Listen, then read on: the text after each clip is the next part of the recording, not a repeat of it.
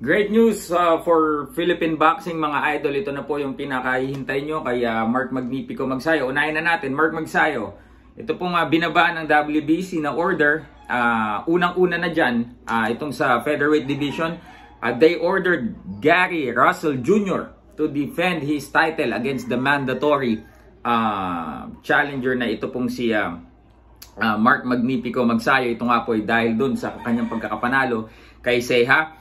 Marami pong opinion dito regarding Russel versus Magsayo because sabi nga ng ilan nating boksingero, maybe Magsayo needs some time, ganyan-ganyan, or Magsayo is not yet ready, may mga naririnig akong ganyan. But mga kaibigan, as I stated, Magsayo deserved this spot because he worked hard to be in this position mga kaibigan. And with the right game plan, with the proper training, and complete preparation, I know that Mark Magnifico Magsayo has a great chance of beating ito pong si Gary Russel Jr. mga kaibigan. And the plan, syempre yung the plan din na to have Memo Heredia also handle the strength and conditioning. Hopefully nitong si Mark Magnifico Magsayo ay napakalaking bagay po niyan mga idol. So let us hope that this plan will materialize regarding sa Mark Magsayo team mga idol. Pero ito na nga po, dahil ito po ay mandated mga idol. Ano pong ibig sabihin nun?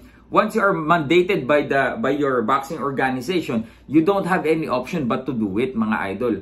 Or kung ang dalawang option lamang para hindi mo yan magawa na i-depensa ng yung titulo sa mandatory mo ay first, if you're fighting for a title unification, and second, if you're willing to pay the mandatory challenger the step aside fee. Ngayon po mga idol, tungo naman tayo sa bantamweight division. WBC, binalita ko na dito kanina, ordered Nonito Donaire also, the WBC 122-pound champ Nonito Donaire, to defend his title mga idol.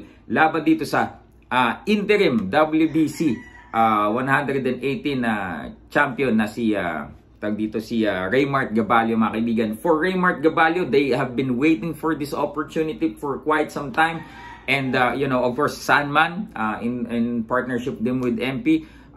Sila JC Manangkil mga idol, of course si Raymart Gaballo, they are waiting for this opportunity. Yes, Gaballo is young, Gaballo is strong, Gaballo is hungry. Some of you might say na Nonito Donaire will be too much for a Raymart Gaballo, but this is how it goes mga idol. Ganun po talaga sa mundo ng boxing. Ano pong gusto natin? Wag natin kunin yung ibigay sa mga boksingero natin yung ganong opportunity. Yes, all of the champions, they are all dangerous mga kaibigan. But for you to become a world champion, you need to fight the world champion.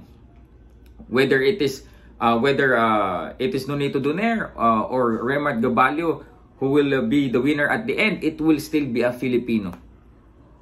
Diba? Is it still the Filipino Flash that we knew, or this will be a new era? Malalaman po natin yan. And napakarami pong nagaganap ngayon sa Philippine boxing. Yan, dapat yung kay Marlon Tapales ng ating gagawin. Pero